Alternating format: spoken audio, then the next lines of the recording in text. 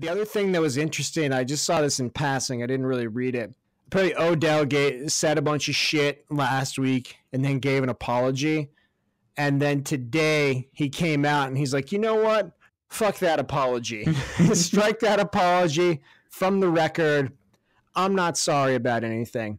And here's what I think.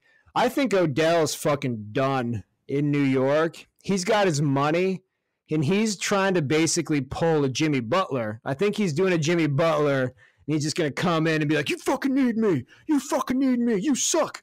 And he's going to play hard but be as big of a distraction as he can be in some sort of effort to extricate himself from their horrifying situation. I agree. I think that's a bold move, too.